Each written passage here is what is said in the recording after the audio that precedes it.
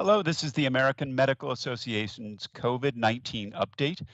Today we're talking with Dr. Howard Bauchner, editor-in-chief of JAMA and the JAMA Network in Chicago, about the latest research and what the future holds. I'm Todd Unger, AMA's Chief Experience Officer in Chicago. Dr. Bauchner, you have been looking at the research since the beginning of this. Tell me, what have we learned so far? Well, first, Todd, best call me Howard. Only my kids call me Dr. Bauchner. So I think we've come a long way, and then there's a lot of holes in our knowledge. Let's start with what we clearly know. Actually, the virus has been very well defined. It's been very well defined since early January. The entire DNA sequence was laid out by the Chinese in the public domain. And that's critically important so you can develop diagnostic tests and begin to do vaccine and other drug development. So that was a huge advance. Dr. Fauci has said it's a key knowledge transfer that then allows vaccine development to begin. We've learned that quarantine works, draconian approaches to quarantine. And that has been the case in China. We've learned from Korea, Singapore, Hong Kong, and Taiwan that if you can identify people quickly, you can track them and you can quarantine them, you can prevent large spread within societies. Now, 3 of those areas are smaller than the US. Korea is smaller, but certainly larger than Hong Kong or Singapore. So whether that type of approach would work in the United States is less clear. We think the incubation period is about 14 to 21 days. Generally, most people believe 14 days. We're quite certain that there's asymptomatic spread. JAMA published a very, very important piece about that almost 6 weeks ago. And that asymptomatic spread has likely led to substantial outbreaks in Paris, London, and New York, because you had people on a perfect vector, the subway, the underground, the metro, and they were probably traveling while they had asymptomatic disease, and of course they were spreading it. And those 3 cities have had very substantial disease. We've learned that the U.S. has tremendous capacity to expand resources when necessary. So around the country, ICUs have doubled or tripled in size. And I think the early concerns about a tremendous ventilator shortage has not occurred. And that's in part because we were able to obtain more ventilators, but more importantly, people began to share them. I think we have pretty good information now that social distancing is working. It probably has prevented tremendous increases in disease in some cities. It remains a bit uncertain, but the data are accumulating both from an observational standpoint, and actually JAMA will be publishing a paper on Friday that really details what we believe is the best science about the gains from social distancing. From a clinical standpoint, I think there remains more questions than answers. Effective treatments remain unclear. Obviously, a number of people have touted chloroquine, an anti-malaria drug. The data to date are inadequate. Some would describe it as poor. And I think people are hopeful that there'll be data from clinical trials that clarify that issue. Numerous antivirals are being investigated, but again, no clear answer. More recently, I think based upon 100 years of history and some research, some of which was published in JAMA, people are very interested in convalescent serum. That is serum from individuals who were sick, then being purified, and then infused into patients who are sick. The other interesting issue, and this really arose when I spoke with Derek Angus, who's our associate editor in critical care. This is not one disease, and that's not uncommon at all. It may be a single causative agent, but it's manifest in people very differently. So there's been very, very different reports from intensive care units around the world about the best approach to ventilating these individuals or providing respiratory support So there, I think it's unclear. There's a lot of other issues I could talk about, but I'm afraid I'll go on too long, Todd. Well, let me ask you, Howard, given everything that you've seen so far, is there anything that has particularly surprised you about the pandemic so far? Yeah, so there are a few things that have surprised me. Either the lack of disease in children or the lack of testing, and we don't know if they've been infected or not. I think everyone is struck by that.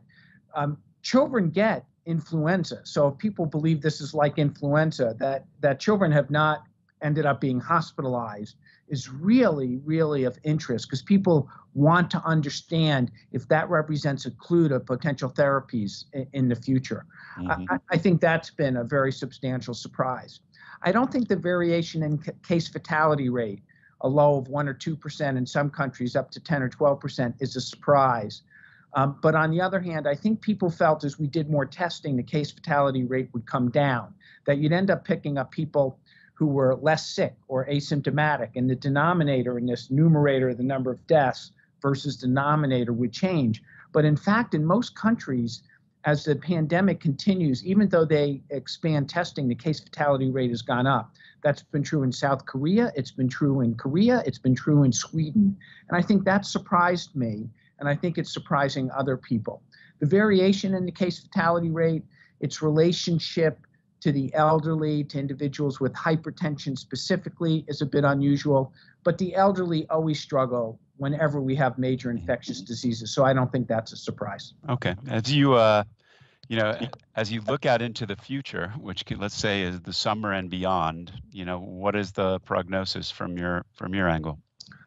So I think there's a few things. I'm not sure we'll be much further along with clinical treatment. And the reason I say that, an effective treatment will reduce mortality by 20 or 30%, but that would still mean that 70 or 80% of the people who were seriously ill would die. So I think we will develop effective therapies, but it's not like they'll be cures. So I think people really need to understand what an effective therapy means.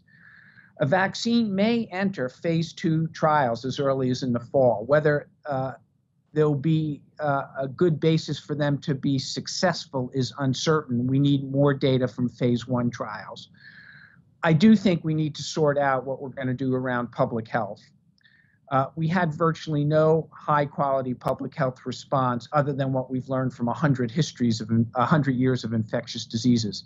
We were not able to test, we were not able to track, and we were not able to quarantine. So we immediately moved from containment to mitigation in terms of social distancing. We don't want to have to do that again in the fall. People need to go back to work, people need to go back to school, and people need to go back to college. And if the pandemic wanes in the coming months, but then there's a recrudescence in the fall, as is often common with respiratory pathogens, this could be a huge struggle. On the other hand, there's been uncertainty in the way the viruses behave. Most of the models have been largely incorrect. So I do think it remains unclear what will happen in the fall months. But I think it'd be better to be prepared with a public health response than not be prepared. All right. Well, last question for you. There are a lot of heroes so far in this pandemic. Who do you look to as the heroes from your end? 3 individuals and 1 group. Dr. Li Wenliang was, of all things, a Chinese ophthalmologist who, in late December, reports to the Chinese government that he's looking and seeing unusual pneumonias. And he was worried that it represented yet another type of coronavirus. He was censored by the government, and he died 6 weeks later from the disease. Obviously, Dr. Anthony Fauci, I've had the privilege of doing 4 live streams with him. Tony's been active clinically at the NIH and in the United States for over 40 years. He's lived through every modern epidemic and pandemic. He's a world's expert in HIV/AIDS. And I think he's really tried to calm the country when we've been worried. I think he's really tried to insist that we need to make decisions based upon science and evidence. And I've said he belongs on the Mount Rushmore of the NIH. The last person is Mauricio Sacconi. Mauricio is president-elect of the European Society of Critical Care Medicine. I did a live stream with him about 2.5 weeks ago. He was in his scrubs. He had just come out of the ICU. He looked into the camera and with just extraordinary emotion told the world that a tsunami was coming.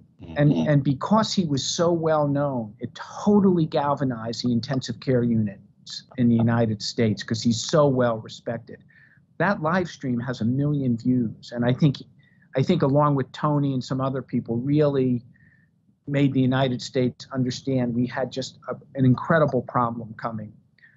And the last of the thousands to tens of thousands of healthcare workers around the world.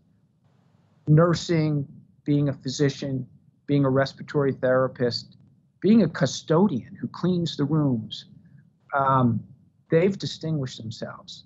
They've given up their time of threats to their own life, threats to their family life, and sadly, their own lives on occasions. And so to the healthcare workers around the world, I say thank you. Well, thank you. And thanks to you and the JAMA and JAMA Network team for the incredible amount of publishing and research that you've undertaken over these last 2 months. That's it for today's COVID-19 update. Thank you again, Howard Bauchner, for being with us here today. And thank you all for tuning in. Thanks, Todd. Everyone, stay healthy.